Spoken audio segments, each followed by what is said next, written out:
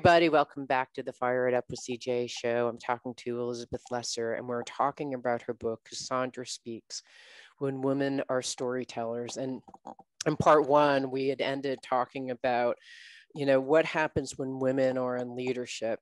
What does power actually look like? And what does it involve? And so I want to go back into the continuing the idea of power. So when you think about women and power, what do you think it really means? Because you've studied this a great deal. What do you think it means? Well, about 20 years ago, I started asking myself that, because I had been in a leadership position for years, but I noticed that just the fact that I wanted to be in leadership and that I wanted power made me feel ashamed and embarrassed. Like I would never admit to anyone that I was a woman who wanted power. It just seemed like a dirty word for a woman to even admit.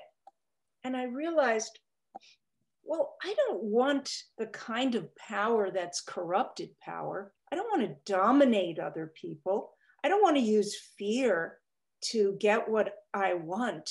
I want to include, I want to have a different kind of power. I want inclusive power. I want to help the people who are working on my teams become so great themselves that they'd want to leave my organization and start their own. Like I have a whole other different idea of power, but it was not merging well.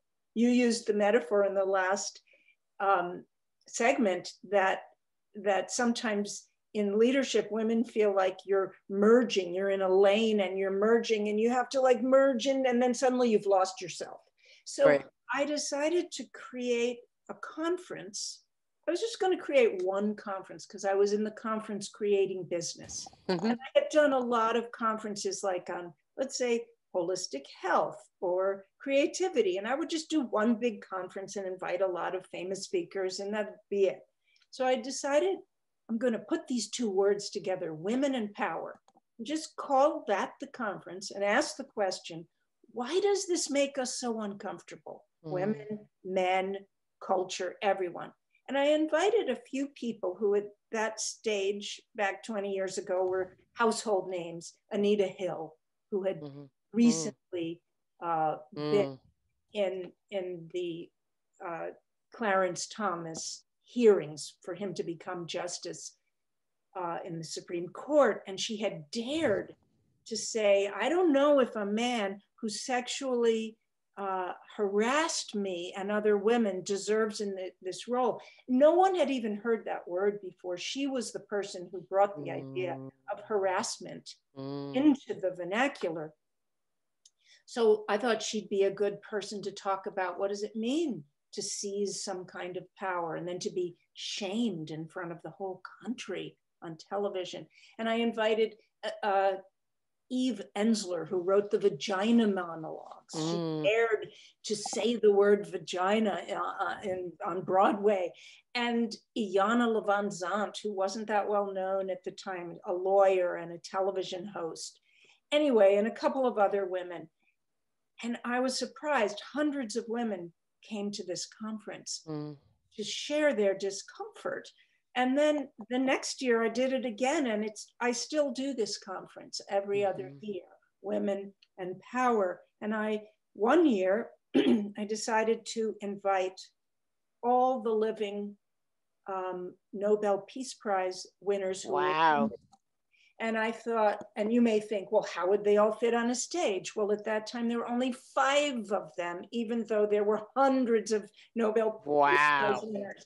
And 2 of them couldn't come because they were under house arrest in Iran and Myanmar. Oh my God. 3 of them came, and one of them, Jody Williams from the US, had actually walked across fields in countries where they had used landmines as weapons of war in front of warlords to say, I'm going to keep walking and an American woman's going to be blown up if you don't come to the peace table with me.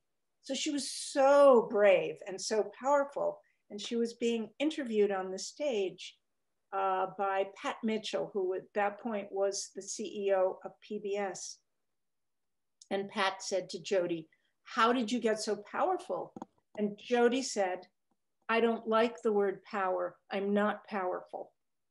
And no matter how much Pat would say, "But you are powerful. What if it's a different kind of power?" She was like, "No, I don't like the word power." And it made me really think, we have to own the word power, women, in a different way. We have to say, even in a meeting where you're not being heard, where guys are talking over you, somehow we have to gain the dignity of our own idea of what power means and the willingness to say, "Hold up, dudes.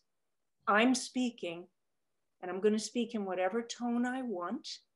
And it doesn't mean I'm either too intense or I'm mousy. Forget about what my voice sounds like, okay? Stop talking over me. I have something to say, and our company needs it. Our company needs what I know in my bones, and I'd like you to listen. And it's time you all listen to all the women in your life, because we have something that's been denied the world for centuries, and it's time for us to speak it and for you to listen." And that is so hard for us to do. It's so hard. I can hear myself saying it, and I'm like, yeah, I'm going to do that. But I know I'm constantly feel challenged, but I'm constantly getting out of my comfort zone and speaking up for my value system. Yeah, you know, I had an example like this yesterday. I was in actually a mindful networking group, if you can imagine such a thing. And yes, I was talking about my experience as an Asian American and having the 6 women from Atlanta being killed, and my literally my spiritual practice as I've navigated through all of it, and you know, explaining how I was re-traumatized and how I'm not at a place of forgiveness, and I can't authentically be there. And I had these other mindful people who are, you know, expertly forcing me to be in forgiveness. And I thought, you know, I know that forgiveness is a logical, step towards love. I'm just not there yet. But it was actually a man and a woman trying to get me to feel forgiveness when I was not really feeling forgiveness. And I was like, I know, I actually teach this stuff too, so I understand the merits of forgiveness, but how can you not, why can't you just let me rest into the feeling? And this is what, if I was thinking like, what would I have said if I could have said at the moment? Because I was so taken back at that moment of not being allowed whatever my feelings were. And, you know, I said, and I got defensive and said, well, I actually understand the merits of forgiveness. It's that I'm not authentically feeling it. So if I'm not authentically feeling it, I'm not. And, you know, but, you know, we had to close the session, but it was one of those things that was just so tension filled, because you have women and men trying to mansplain things. So it's just that's such a good point, because the feminine principle, it's a hard word. I put it in air quotes because there's so much baggage with the word feminine and masculine, but women have internalized the supremacy of the male, yes, ways as much as men have. And there are some men, like I told you before we went on air, that I'm here visiting my son and daughter-in-law, and my son, they just had a baby. And my son, I have 3 sons, all of them are the most caring and natural, nurturing fathers. And I actually think this is one of the things that's going to change the world, is the way fathers are taking on fatherhood now and showing their children that it is manly to love and nurture and care, and choose sometimes to leave work for a while to take care of the baby so the wife can go work. And in all kinds of same-sex marriages. The way we're mixing it up, especially in parenting, to me, is going to bring the feminine values into the power dynamic in beautiful, natural ways. Yeah, I luckily I am married to a husband that is like that, and so therefore we've raised two boys that are like that as well. And however hard it is for them sometimes to actually live in a world that hasn't quite transitioned yet to a man expressing kind of a holistic, balanced feminine and masculine aspect. I feel very lucky to have men like that in my life. And, I shared that to my husband. He's like, oh my gosh, this is just, I couldn't be allowed to have my feelings well, in this mindful group. One thing I might have done that might have worked, I might have said, probably in the moment, I would have been just like you, just like, oh no. But in retrospect, say, why is it so important to you that I have the same experience right now that you're having? Why is that so important? Yeah. Because I think in all relationships, this obsession we have that the other person's having our exact experience, whether it's a marriage or a colleagueship, or what we're seeing now with Black Lives Matter and what's happening with the Asian community now, it's like, we don't all have the same experience. Mm-hmm. We don't. Women don't. Different races don't. Different ethnic groups don't. We have to, it's a cliche, walk a mile in the other person's shoes, and believe that other group's experience is real and valid and not the same as yours. It just isn't. So live for a while in someone saying, I believe in forgiveness, I'm not ready. The mindful answer would be, that's okay. I'm standing with you until you are. Period. Right. Yeah, it's interesting because it goes back to, definitions of power as we societally define it, right? It's to subjugate me into being in forgiveness, punish me. There's this kind of a judgment, like if you're mindful, then you should realize that you should be in forgiveness and love, or annihilate, it's just trying to silence. I couldn't actually, after this whole forgiveness train went along, I couldn't even get in a word in edgewise because there's other people adding to this whole idea of forgiveness. It's so funny. It's almost hilarious. It's tragic. It's like, where's the love in this conversation? I'm not sure, but it's okay. But like going back to how you defined it as energy, freedom, and authority to be who we are, like that's exactly the power, right? The power to be on our path, authentically on our path, wherever we may be, whether I'm angry, loving, unforgiving, whatever it may be. It's like where we are right now in the moment, which is, I think, the mindful. Well, I teach a mindfulness exercise, and I can talk about it, if not in this segment, another.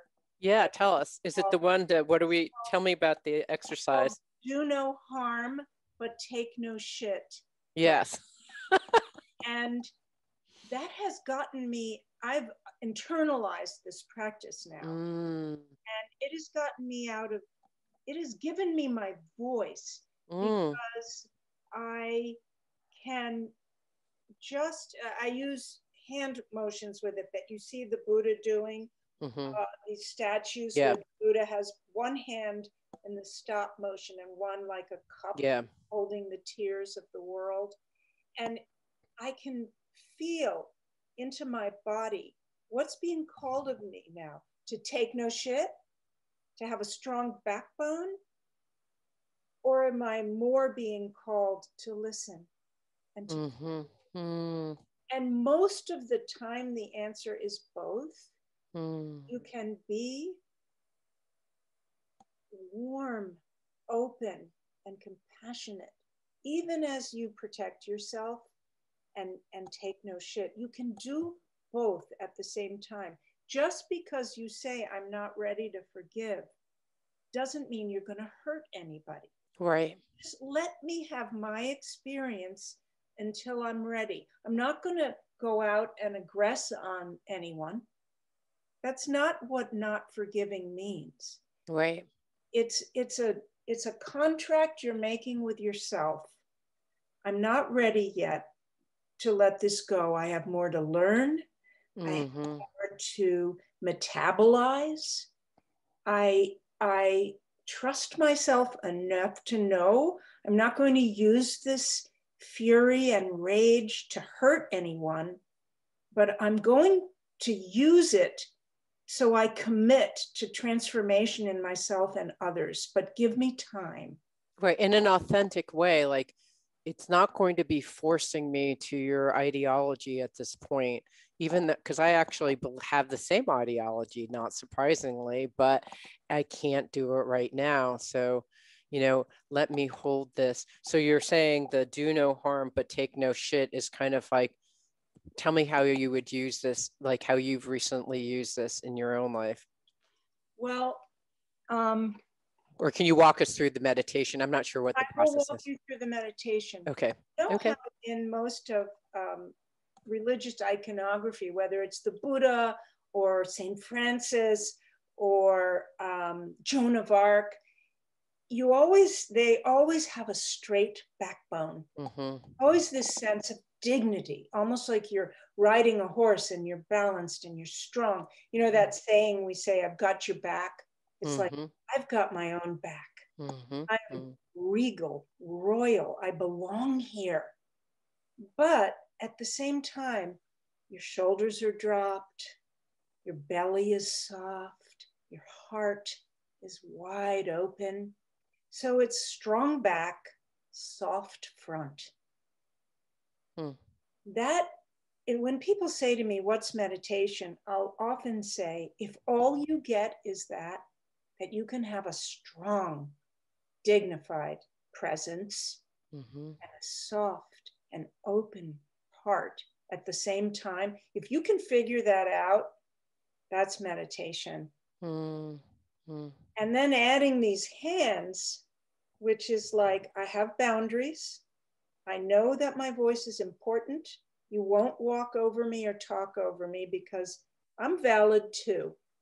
Now, for marginalized communities, this is such an important developmental stage in cultures that have said you're not important. So this sense of like, people wonder like, why do they have to be so intense? Of course their voice matters. No, it's been so long where it's not mattered. This may be all you can do for a while, but always with this other hand, this sense that like, I feel the world. I'm part of this whole suffering mass. It's not just me who needs this voice. We're all in this together. Both these things are true. To live in this paradox of needing boundaries, but needing to be open, this is the challenge of life. This is it. And sometimes I'll go into a meeting, I'll put my hands under the table, and I'll ask myself, do I need to have more of a kind of push, no, listen to me energy? Or am I being aggressive asshole myself and I need to listen more? Most of the time it's like, have a strong backbone and have an open heart and trust that you'll know when to speak and when to listen. But a lot of times I'll be like, no, I'm doing this, you know? Right. Yeah. Yeah. So it's almost what I'm loving about that meditation is that it is very much about embodiment. Like you're putting the hand positions in, you're feeling in your body what it feels like to be strong and of authority. And while at the same time, when you said it, at least I was imagining my heart and my belly being open, you know? So it's like, how can I let my body be soft in the front, and it's a very embodied and sensing oriented way of feeling power, which is so most people would describe as, I think, is a more feminine way of like, because what are you feeling into? You're simultaneously feeling into your own, when I was doing it, it's like you're simultaneously feeling your own inner experience, your own inner power and wisdom about it, while at the same time recognizing that you're interrelating with other people. Yeah. So how do you create this balance, right, between, you know, because there's, you know, if you think about the Taoist way, which is another leadership manual, there is the way, there is the thing that is happening in the flow of life at the moment. And so do you stop it? Like, you know, do you stop it like a mountain, or do you allow it like water to flow? And so this to me seems like a kind of a external, like feeling into, like, instead of this being kind of like a, I don't know, when I was thinking about it, it's like, if this were like, I'm in nature now and I'm feeling into what wants to happen. That's what Tai Chi is. Yeah, it's just, this feels like, like I'm now feeling like what wants to happen at this present moment, not what CJ feels like should happen to defend my ego, but it's like what wants to happen at this, because this like moment. your puzzlement that how could within a mindfulness call people be forcing upon me a sense of forgiveness. Well, sometimes spiritual seekers, all we are is this, you know, we think, Yeah, mistake that like we're supposed to be open and vulnerable and soft all the time. No negativity, no strength, no backbone, like only forgiveness, only a certain type of love. Well, you'll get run over. And the sacred warrior who knows her worth and knows what is worth defending in life and knows her own heart and soul, that's a very important developmental stage. And if all your spiritual practice is doing is making you more and more sensitive, the world is a hard place to live in. And yeah. so, you know, I have a friend who was part of the South African Truth and Reconciliation Commission in after apartheid ended, and the country, instead of going into civil war, chose a path of forgiveness. But they didn't just have everybody nicey forgive each other. It was a structure.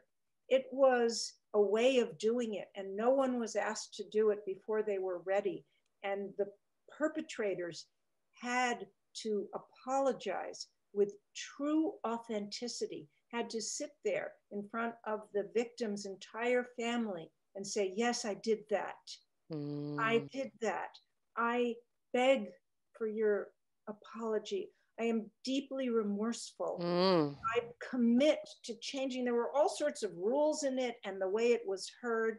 And Bishop Tutu said, yeah, powerful, that when that happened in the room, when true forgiveness happened, not just phony voicing it, they all stopped. He made them stop, and he would say, we're on holy ground here.